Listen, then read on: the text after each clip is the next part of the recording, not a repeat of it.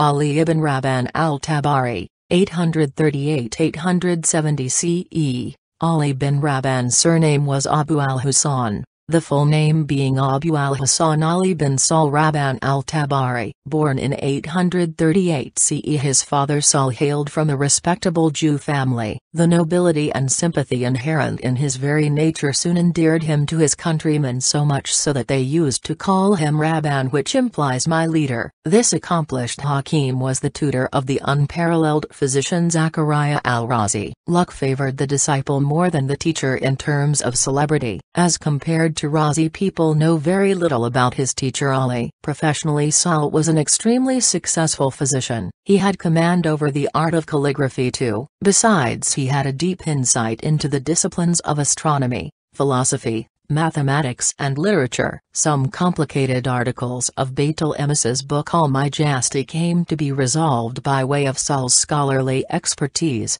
Translators preceding him had failed to solve the mystery. Ali received his education in the disciplines of medical science and calligraphy from his able father Sahl and attained per 29 Muslim scholars and scientists affection in these fields. He had also mastered Syriac and Greek languages to a high degree of proficiency. Ali hailed from an Israelite family. Since he had embraced Islam, he is classified amongst Muslim scholars. This family belonged to Tabristan's famous city Marv. The fame acquired by Ali bin Rabban did not simply account for the reason that a physician of the stature of Zachariah al-Razi was amongst his disciple. In fact, the main cause behind his exaltation lies in his world-renowned treatise Ferdus al-Hikmat. Spread over 7 parts, Ferdus al-Hikmat is the first ever medical encyclopedia which incorporates all the branches of medical science in its folds. This work has been published in this century, 20th century,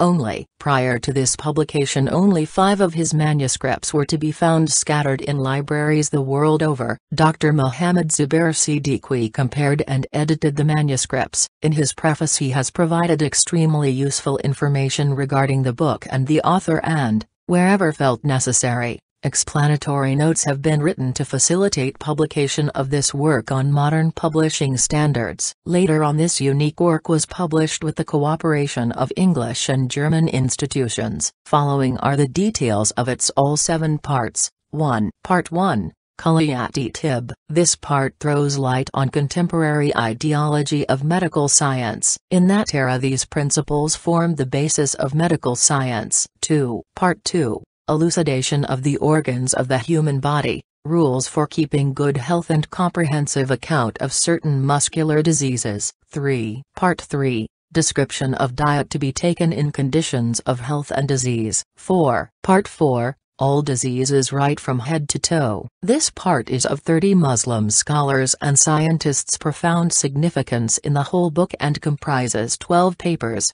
I. General causes relating to eruption of diseases. 2. Diseases of the head and the brain. 3. Diseases relating to the eye, nose, ear, mouth and the teeth. 4. Muscular diseases, paralysis and spasm. V. Diseases of the regions of the chest, throat and the lungs. Vi. Diseases of the abdomen. 7. Diseases of the liver. 8. Diseases of gallbladder and spleen. 9. Intestinal diseases. X. Different kinds of fever. 11. Miscellaneous diseases. Brief explanation of organs of the body. 12. Examination of pulse and urine. This part is the largest in the book and is almost half the size of the whole book. 5. Part 5. Description of flavor, taste and color. 6. Part 6. Drugs and poison. At-Tabari urged that the therapeutic value of each drug be reconciled with the particular disease, urging physicians not to fall prey to the routine remedy. He identified the best source for several components,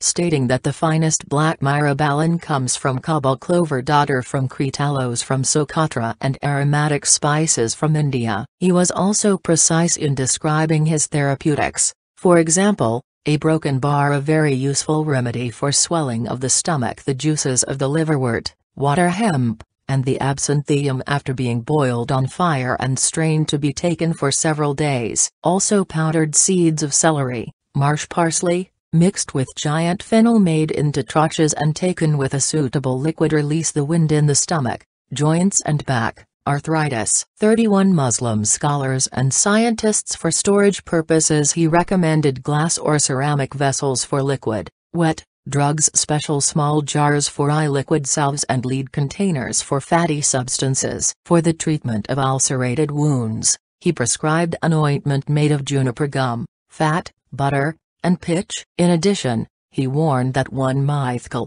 about 4 grams, of opium or henbane causes sleep and also death.